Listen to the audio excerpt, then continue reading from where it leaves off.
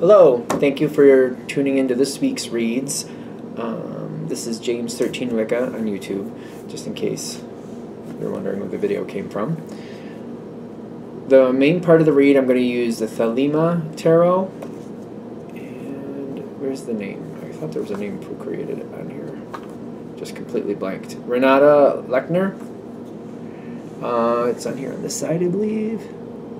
And if you want to find this deck, there's the website loscarabeo.com, LOSCARABEO.com. Feel free to check that out if you're interested. For the tarot, for the oracle cards, magical spell cards by Lucy Cavendish, illustrated by Jessie Reish, and at the bottom there's hayhouse.com. Feel free to check that out if you're interested. And I use dice. I use a 21-sided dice, which does omit the 0, but that's what I use for the major arcana. I use a 14-sided dice for the minor arcana, and a 4-sided dice to pick the suit. I want to say that the bigger dice came with this. Tom Anders. Hopefully it's there. I want to say it's impactminiatures.com. There's this on the back too. If that's easier for you to use, feel free to use that.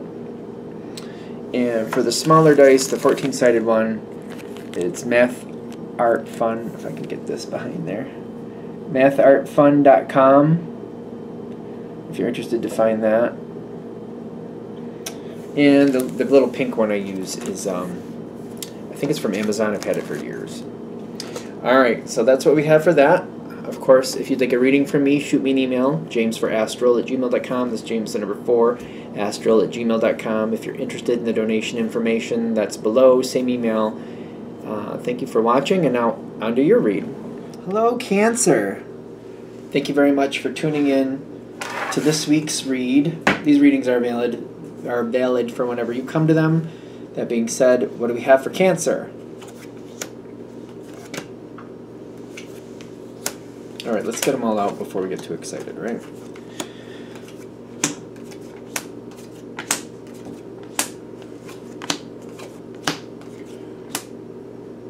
That's it? That's it. Okay. Let's do the oracle cards.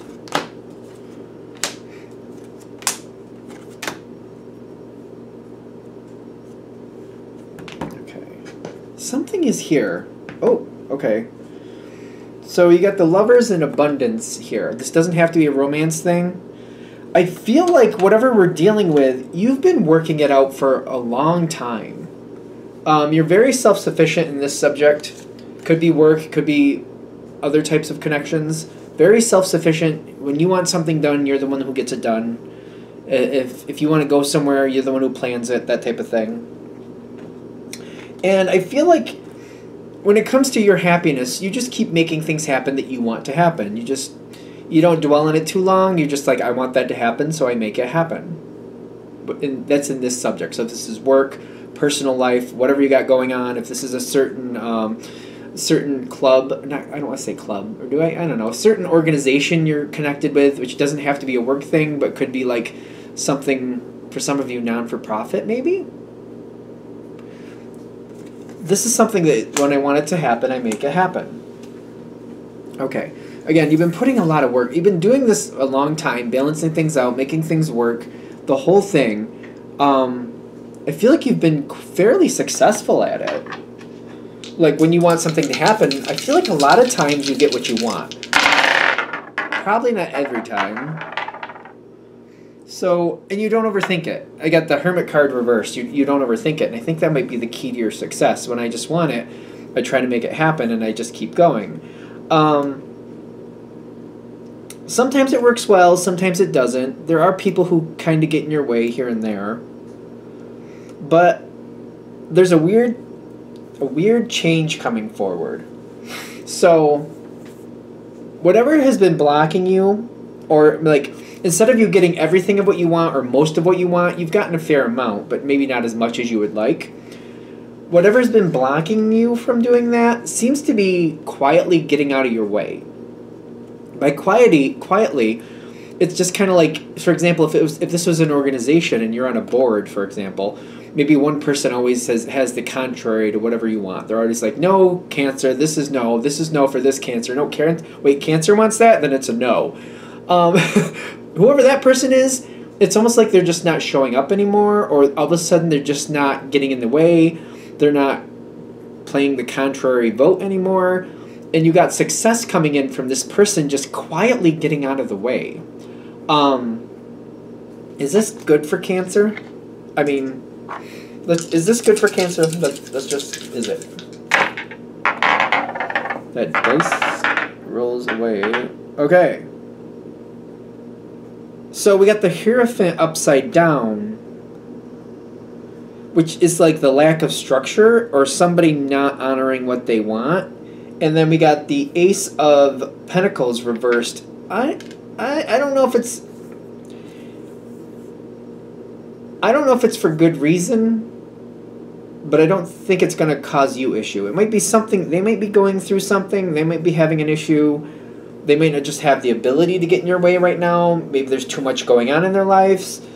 Is there anything that Cancer should do about this?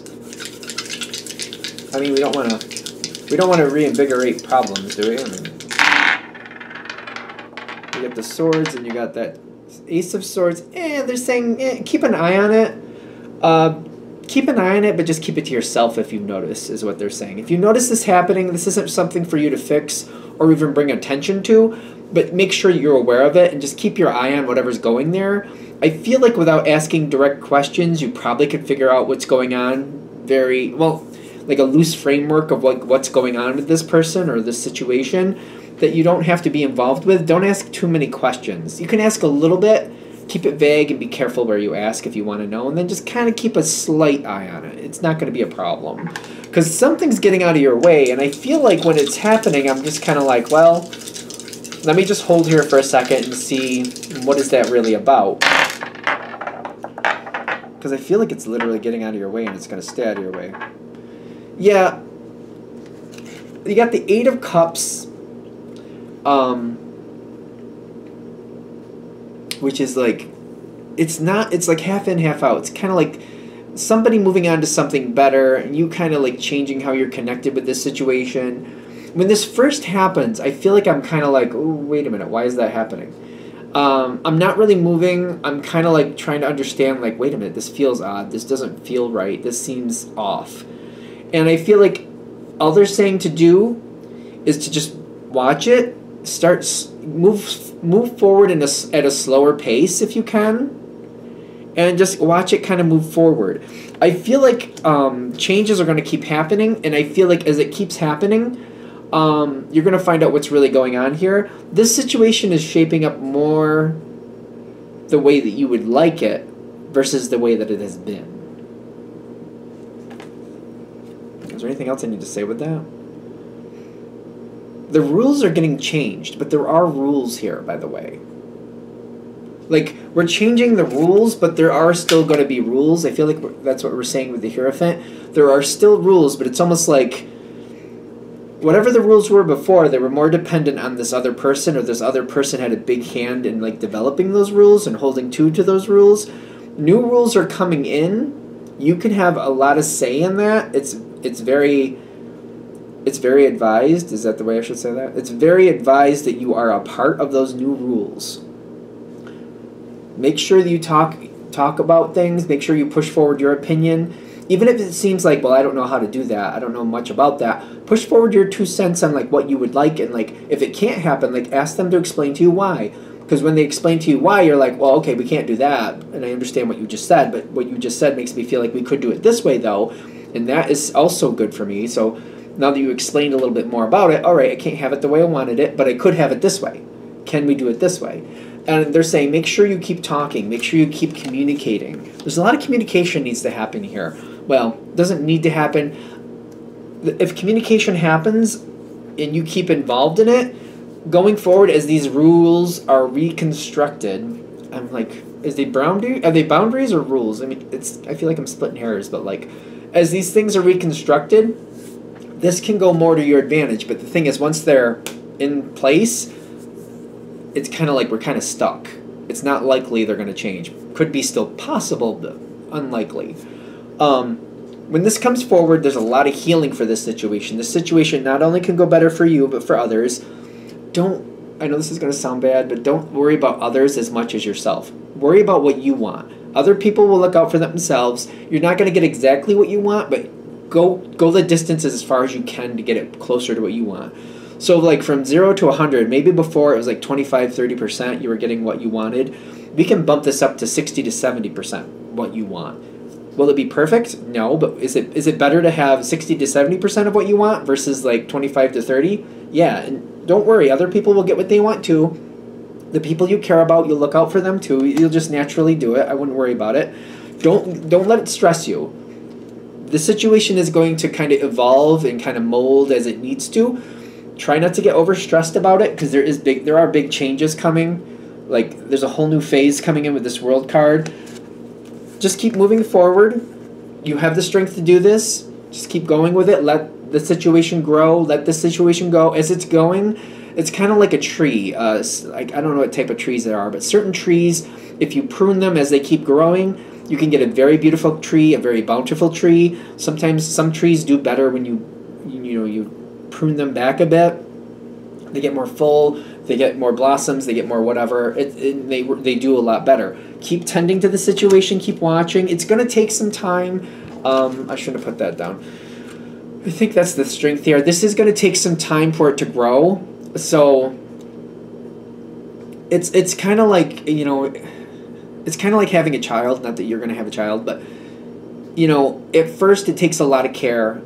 The child takes a lot of care, and then as they get older and you teach them things and they learn things and you understand their personalities more, they become more self-sufficient, and hopefully one day they look out for you the same. This is kind of like that. So it's going to take some time. I'm not saying this is going to take years, but this may take some months, a few months, and it may feel like that type of thing for you. Are we good? Okay, we got more coming. We're almost there. The rules. If the rules are more to your benefit and you've said what you needed to say. How far are you going to go? You're going to roll off the table? I'm trying not to influence. Oh, the Magician. And the Knight of Swords. Okay, if you're communicating and you're in that role, the longer you do it, the easier it's going to be. So the longer you're holding to this, you're going to literally get used to it, and then you're just going to start doing it without even thinking about it. It's going to become old hat really quick. And it's going to become, you're going to be surprised how easy this becomes because you just get used to doing it. You get used to talking to certain people. Once you start communicating and get those, the rapport down with certain people, you have that connection established, like this is what I'm going to be a part of this. The longer you do it, the easier it's going to be. I'm not saying it's going to be easy, but it's going to be easier, if that makes sense. You're going to have random things pop in the way. But I get the Magician coming in with the Knight of Swords. There'll be issues here, but if you're already in practice and you're already in the situation, you just got to keep that strength up where you keep communicating. Again, once you're there, it's easy to keep it. I'm gonna use a workout analogy for this. Hopefully, it doesn't fall flat.